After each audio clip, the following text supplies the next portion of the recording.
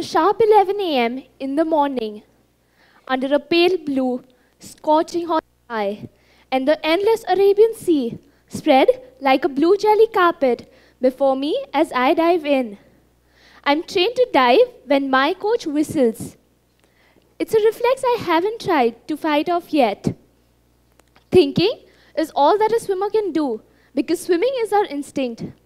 In this vast blue jelly spread, I put in all my energies to swim forward. The water is like a child. Sometimes it is well behaved and allows me to swim as far as 1.5 kilometers in an hour. And at other times, it is unaccommodating and I barely swim 400 meters in the same time. I love this water, this blue jelly carpet that hugs me and keeps me buoyant, and I can feel that it loves me back. Ladies and gentlemen, I am Gaurvi Singhvi, 14 years old and studying in class 9th at DPS Udaipur. On 26th March of this year, I became the first girl to cross the open sea route from the sea link to the Gateway of India in a record time of 6 hours and 35 minutes. My early swimming days, as far back as I can remember, are memories from photographs of completing the first 50 meters of a pool, the competitions, the coach's whistle, the winning by a second or losing a position by a microsecond, the dirty changing rooms, awful food during competitions, the muscle pulls, and the right flips. We wear swimming caps, suits that fit a 5-year-old, and then we wear medals. Soon we are told we are champions. We come on the sports page of the newspaper, and before we know it, we are a story, ladies and gentlemen, of how I became a record-holding swimmer. The story of the big shift from the swimming pool to the Arabian Sea, with the Fateh Sagar Lake in between. My life as a swimmer started when my mother took me to the play pool. In grade 2, I wanted to participate in the district swimming championship. I came back home excitedly to tell Mama that I was one of the 4 girls selected from my school to participate in that championship. And guess what? She refused. She just said no. I was obviously too young to fathom this no or protest against it. When this competition ended, I realized that girls who was far behind me in the pool had won a bronze medal, and that girls who were slower than me had won medals as well. I cried my heart out for the lost chance and won over my parents to let me participate in the district championship next year.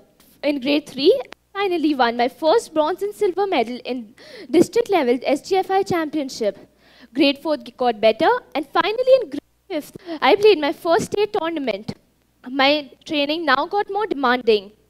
From 2 hours in the evening, we added an hour in the morning and some ground exercises too. My routine changed: early rising, morning training, school, and then back to practice at 5 in the evening. I would literally doze off on the way back home.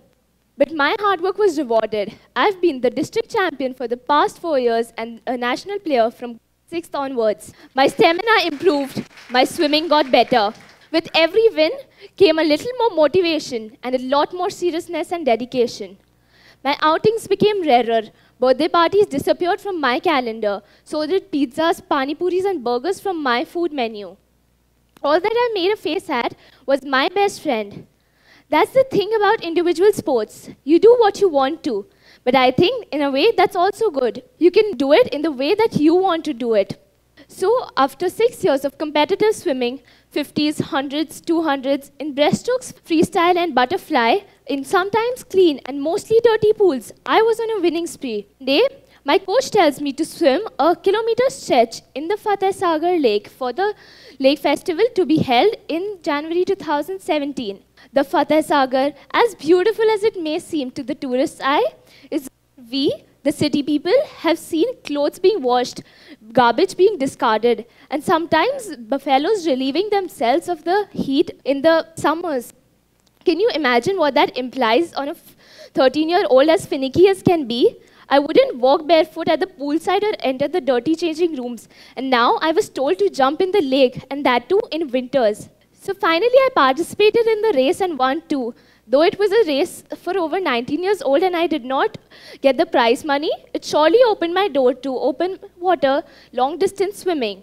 In a week's time, my mother and coach were discussing a 16-kilometer and then a 36-kilometer swim. Sea swimming is not new to India, but open sea swimming is. What has been swam for decades is the creek or the harbor, the Dharamtar Alibag, and some other routes. People often ask me if this not so hard of sea swim was scary.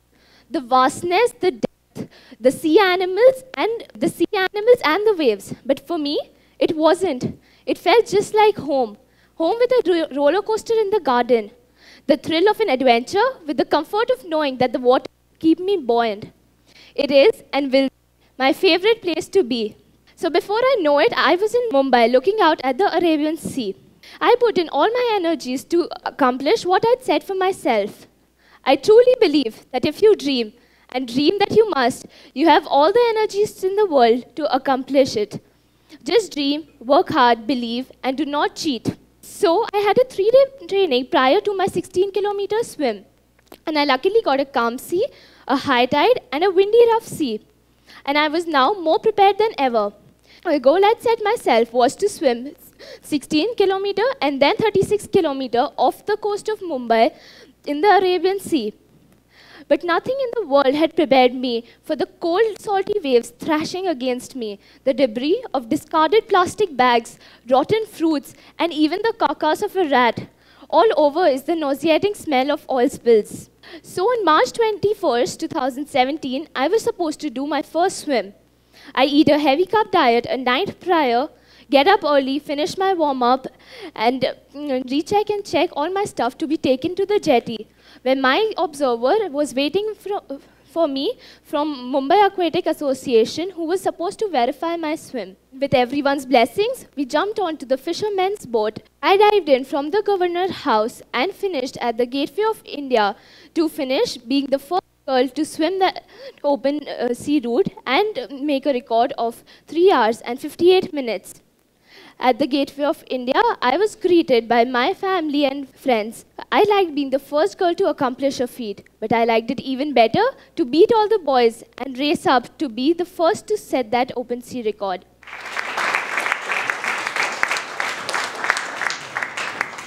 I was happy, yes, but even more excited for the next swim after 4 days, the 37 kilometers. For a day, I must have rested, but then had to get up for my warm-up in the building pools downstairs. All that swim, that it was the most boring swim I've ever done. I longed to go back to the sea, the waves, the excitement and the thrill. Like last time, my meals managed, my sleeping time, rising time, warm-ups, etc. And we start off with more will, more prayers. At the jetty, we are told that the tides are wait, so we would have to wait impatiently.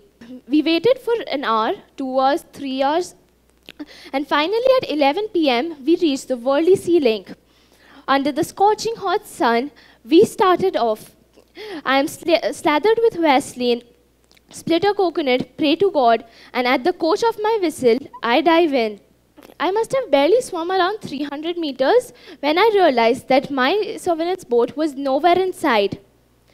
It was a sharp moment of flash panic as I stand rooted and terrified. This vast ocean in front of me, and I can't see a single person around me for kilometers. I was now almost 3 kilometers away from my parents or any other individual. Somewhere far off, I suddenly heard my coach shouting for me to swim on. And I knew to swim on was my chosen way, and to stop wasn't even an option. The waves were abundant. I liked the waves rising 3 to 4 feet high and dropping me back on a jelly spongy sea, only to rise again. You have to feel a rush of adrenaline on your own. You cannot reach there until you've broken your boundaries of fear and challenged yourself to come out a winner. My speed was better than expected. The sun, a little too strong, it being hardly my concern because I was busy realizing my dream of being the youngest girl from Rajasthan to attempt the waves. At 4:30 p.m., I already swam 25 kilometers and I was charged. But nature has its own way. The tides changed and the sea was flowing backwards now. I was told to keep up my speed, but I could literally feel being pulled back. For an hour or so, I kept struggling near the lighthouse that wouldn't let me swim on. Can you imagine? You're putting in more effort than you did before, flaying your hands and legs, but you just can't move on. I was now getting frustrated and exhausted. My parents, coach, everyone tried to keep my spirits high, but I was getting dehydrated. After a gap, the gateway could be noticed over the horizon. Soon the buildings and then the boats. This was motivating because I could see my destination in front of my eyes now. I was nearing the gateway and the water was very filthy. However, I wanted to focus on the steps of the gateway that I wanted to touch the soonest I could. At 6:30 p.m., in a record time of 6 hours and 35 minutes, I finally finished my swim, reaching the shore. Family, friends, media, almost everyone had a word of appreciation. I was overjoyed. A goal achieved, a point proven. But a little empty too, because all that I had done for the past months was sleep, walk, talk, this swim. It didn't feel as big in the beginning, but slowly, when it sank in, it definitely felt great to be the first to open a sea route. Ladies and gentlemen, this is my story so far of just swimming. Story of the collection of caps and medals and t-shirts. The story of not really being able to put into words how the meet went. Story I live for. The practice, the pain, the joy, the memories, the feeling of fulfillment and achievement. To end my story on singularity today, I would like to quote Eminem. If you had one shot, one opportunity to win everything you could in one moment, just let it capture you. Let it split and lose yourself. Thank you.